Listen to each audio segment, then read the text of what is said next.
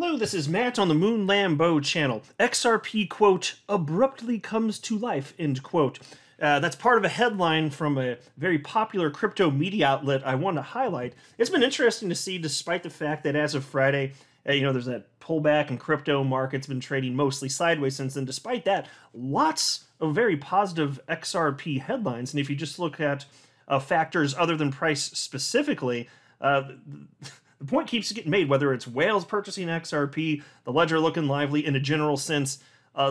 Lots of other metrics look really positive. And I want to share with you this too. If you've been following me all up on the Moon Lambo channel for a while, you know that I'm a fan, perhaps, of Raoul Pal, who is a former Goldman Sachs executive.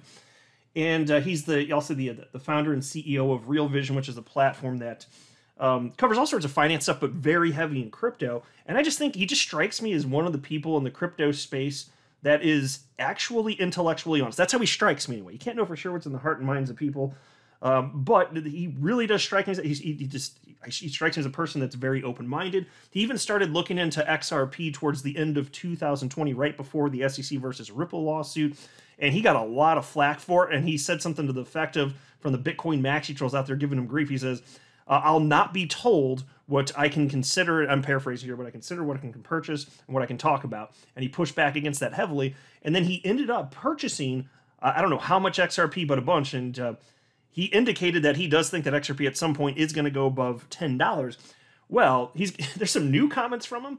And this doesn't sound wacky to me. You guys let me know. I don't make price predictions. But for crypto markets on the whole, he's anticipating that it's quite probable that, although not guaranteed, that you could see a 200-fold increase in crypto markets from the current level of just a little over a $1 trillion market cap. So he's talking about a $200 trillion market cap. Now, I've been saying for the longest damn time, if crypto is really going to be globally adopted, if we're right about this, it's like, how could it not at some point be worth well over 100 trillion? I've said that many times before.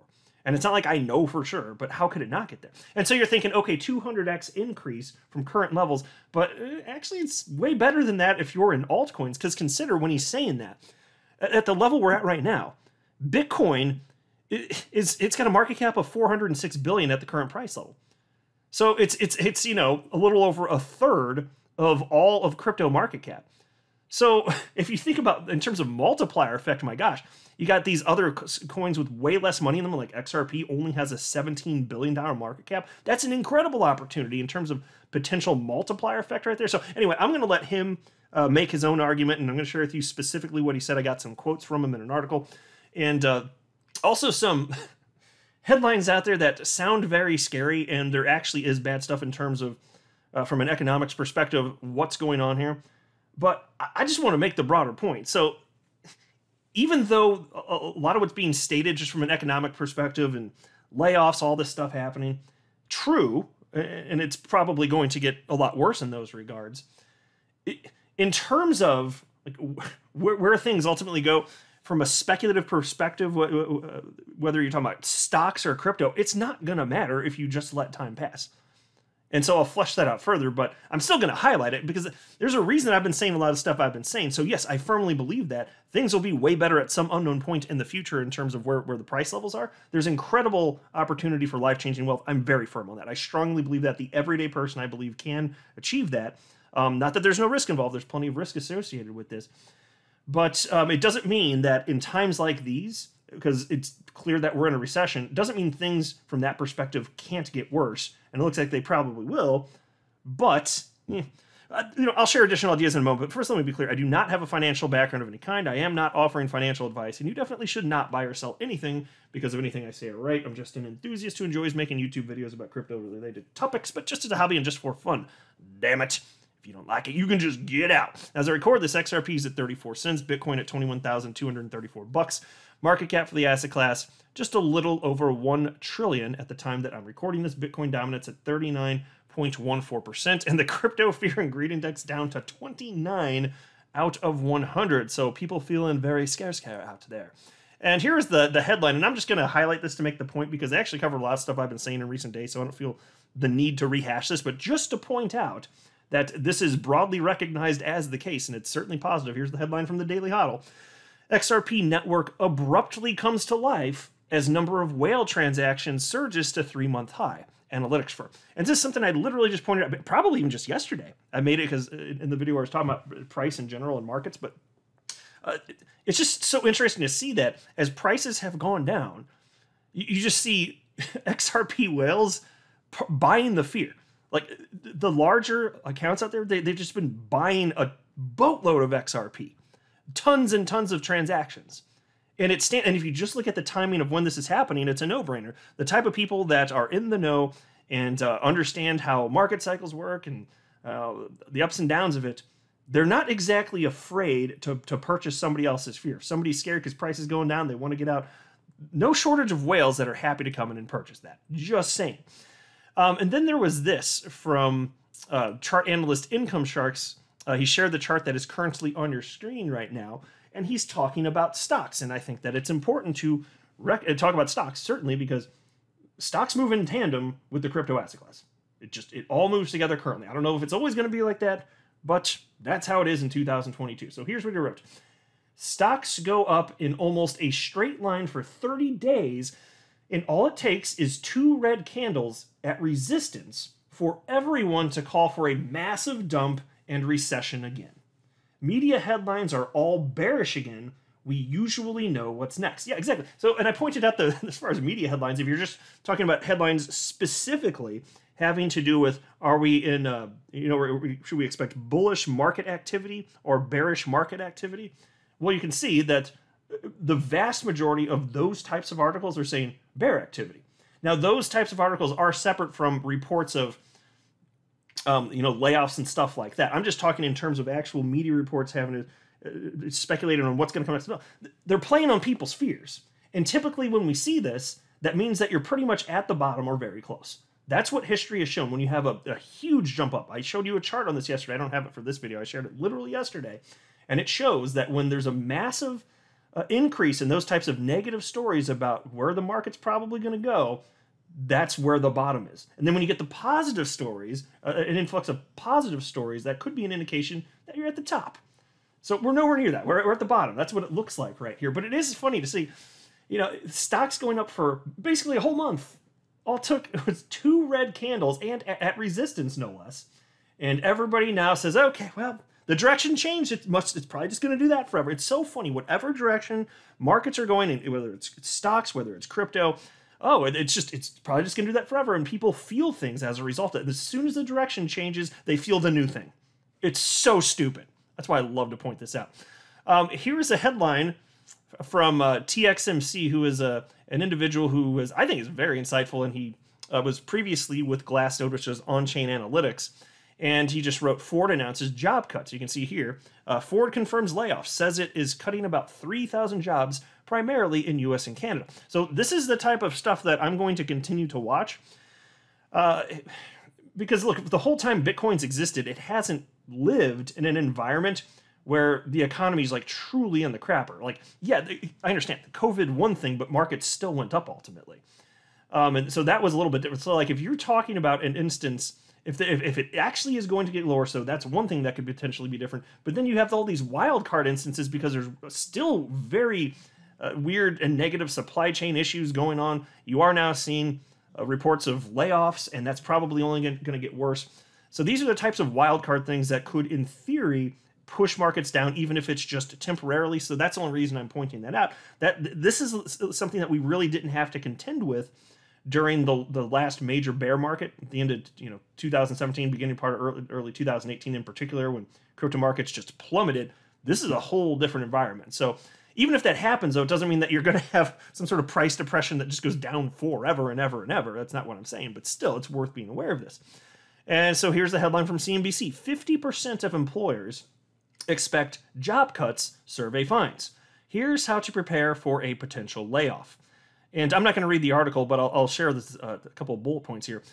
Best Buy, Ford Motor, HBO Max, Peloton, Shopify, Remax, Walmart, and Wayfair are among the firms that have announced layoffs in recent weeks. And there's another bullet point that says 50% of firms anticipate a reduction in overall headcount in the next 6 to 12 months, according to a PwC survey. Now, look, this should be no surprise, and I've been talking about this also, especially over the last couple months. The Fed has been hiking up the interest rate in an attempt to tamp down inflation. And why would that work? Because as you increase the interest rate, people are willing to take on less risk and less debt. The higher the interest rate, the less of that activity you're going to get. So then if there's less loans taking out, well, think about it. Who's taking out the loans? You could say consumers, certainly businesses. So there's less economic activity. Revenue goes down, profits go down, people get laid off. This is not exactly a surprise. And here you can see even home prices, like if you've been following this, even in terms of what's happening in the housing market, it's just been ballistic here. But look at this headline from New York Post from today. Home prices plunging in pandemic boom towns as market slumps. I'm just trying to make a broader point here. I'm not going to read this article or even highlight anything else, but just keep this in the back of your mind. There could be some wacky stuff going on that might result in, directionally crypto markets not doing what we saw during the last bear market in 2018. It's a possibility. It's a consideration. But even if so, I hope I don't sound too negative here. I'm an optimist. Like, I'm thrilled to be here every day. To me, it doesn't matter. Because the idea that we're not going to have a rebound, even if the scary thing happens, the idea we're not going to have a rebound, that's ridiculous. You'd have to believe that the United States is going to cease to exist if you believe that. And I do not believe that. That's absurd. And why do I say that? What, stock market's going to zero? Well, do we not have businesses anymore? I mean, if you're talking about pure economic collapse, okay, well, then we got bigger problems, right? But it's going to come back, and the crypto asset class is going to be massive, and there still is this incredible opportunity for the everyday person to achieve life-changing wealth in crypto. I very firmly believe this, which is not to make light of the risk. There's risk investing in anything, but damn the opportunities. It's incredible. So here's a headline from the Daily Huddle. Crypto market cap could burst to $200 trillion amid largest wealth accumulation in history. Macro guru Raoul Pal. Oh, this is good stuff. Listen up to this. Again, this is a guy, like I said at the outset of the video, he does think that XRP is going to be blazing past that $10 mark at some point in the future. Former Goldman Sachs executive Raoul Pal says an explosion of the crypto market cap by 200x in the next decade is within the realm of possibility. In a new interview with crypto analyst Scott Melker, the macro guru says that we could witness an unprecedented accumulation of wealth in the next 10 years. And check out this quote. What I do know is if I just extrapolate the network adoption effects, the number of users, and where the number of users is going and assume it gets to somewhere between 4 and 5 billion in the next 10 years or so, which would be central bank digital currencies enabling it, all ticketing, a whole bunch of stuff going that way, the market cap of the space goes from $1 trillion to $200 trillion. People don't realize the world has never seen an accumulation of wealth like that in history. This would be the shortest period of time of the largest accumulation of wealth ever seen, end quote. Does that not sound like the same type of stuff in a general sense that I've been saying? I have stated before, and I firmly believe this, like with the advent of the crypto asset class, this is a once-in-a-species event. This can only happen one time. You can only create crypto one time. I mean, unless you play into this idea of, an asteroid hitting and then a few humans survive and then have to restart and then like thousands of years, then they recreate it again, they figure it out. Okay, fine. Outside of something stupid like that, in which case you're playing gotcha with me. Outside of something like that, no, it's a once-in-a-species event. It really is. And there has never, in the history of mankind, been, an asset class created like this that has these types of returns, which we've been seeing for 13 years now. This is unprecedented, never happened before, and we're so fortunate to be living through this right now. We are so fortunate to be living through this. And so, no, the world's never seen anything like this. He is spot on here. And it's also why, look, Bitcoin, fine. It's already, maybe it sticks around forever. That's fine. I hope it does, actually. But there's already so much money in it, even at this reduced price relative to its all-time high near $70,000. There's already so much money into it that it's not that it can't be life-changing given a sufficient timeline, whatever that might subjectively mean to certain people. But if you look at the rest of the altcoins, like you say 200x, and that's why I kind of was getting at this earlier in the video. I hope the idea I was trying to get across made sense to you. I mean, you're saying, let's just say the market cap is $1 trillion. It's about there. And 40% roughly of that is Bitcoin. So if you're talking about only a 200x increase, well, yeah, if you factor Bitcoin in there. But what about everything else? Like, seriously, what about everything else? Because, like I said, XRP's got only a $17 billion market cap. You know, if XRP ever matches the Bitcoin's all-time high market cap, then it goes from 17 billion to what, 1.2 trillion or something like that. You know, and then Bitcoin, if it's going to keep leading, then it would probably be worth way, way, way more than that by then anyway, which is fine. I don't care. I don't care if XRP is ever number one, and it could be. It could be. I don't rule that out either, but I don't care. As long as I get mine, I don't really care.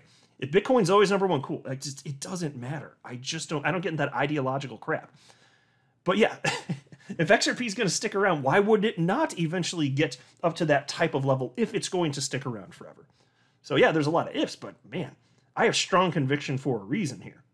It's just, there's never been anything like this in history. I feel so sorry for the people that like aren't aware of this yet, you know? And I get the feeling, because when I jumped in almost 5 years ago, I was like, one of my first thoughts was, I wish I knew about this sooner. But I did recognize pretty quickly, okay, this is a new thing. It's a new asset class. There's like no utility yet. That's how early it is. So it's like, if I just stick with it, I'm sure it's going to be fine. And even now, like, it's already, what I've been put in is already worth quite a bit more. But even if I end up going under because crypto's so volatile, scary things happen to crypto markets, like, I'm not going to freak out about it. I think that given a long enough time horizon is not going to matter. That's the way that I look at this right now. And so to see Raoul Pal, saying this, because to be sharing the concepts, I've literally been saying stuff strikingly similar to this for years on this channel. I'm like, yeah, I think he gets it. And then the piece continues. While Paul is extremely bullish on the long-term prospects of crypto, he acknowledges that he could be wrong by a wide margin. Now, folks, even if he is, I like what he's saying, because he could be off by a lot, and it's still life-changing. So check this out. Check out this quote. Even if I'm wrong, let's say I'm a total moron and I'm wrong by 90%. Will $20 trillion from $1 trillion? I'll still take that bet because it's still the best bet in the world, and that's by me being wrong by 90%. So think about that. If you're talking about an asset class ballooning to that degree 20x, and presumably, and he says within the next 10 years or so, even if it took 10 years for it to 20x, that's going to dramatically outpace any other asset class on the damn planet. And that's if he's off by 90%. So, like, I am not worried about this stuff, folks. I am thrilled to be here, or a single day. Let me know what you think, but I'm going to wrap up here for now. I'm not a financial advisor. You should not buy or sell anything because of anything that I say or write. That would be a very, very, very bad idea. Until next time, to the moon, Lambo.